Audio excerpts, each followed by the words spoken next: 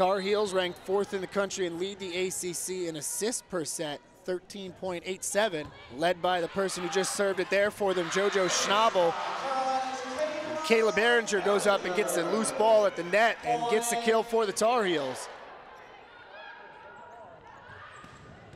As Lauren Atkins gets the kill down the sideline for North Carolina.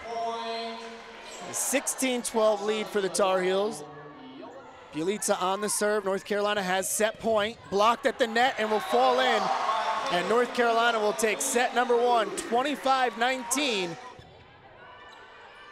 Schnabel sets up McPherson and she gets the kill for North Carolina.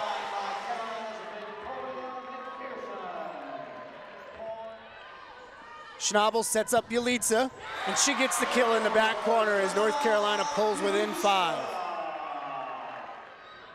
They're gonna come to the near side. This is Leach. Tanar with another dig. JoJo Schnabel quickly sends it over, and Hansen can't handle it. North Carolina within 1. It's 19-18 now. Indiana on the serve to start the 3rd set. Behringer on the outside, and she'll get the kill to start things off for North Carolina. As Taylor Tracy gets the kill for the Tar Heels.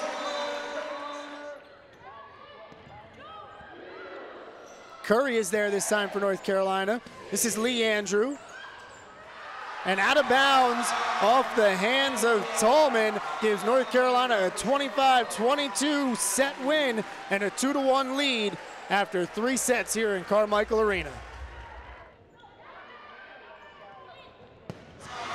As Kayla Behringer gets one there. McPherson set up in the middle of the net and slams that one home. No chance for Indiana to get to that. Last night she had 9 kills. Tonight she's up to 10 with that one. Indiana will just send it over. Tracy for Curry on the outside. And a kill by North Carolina's Lauren Atkins will give the Tar Heels their 11th win of the season and a 3-1 victory over the Indiana Hoosiers here in Carmichael Arena.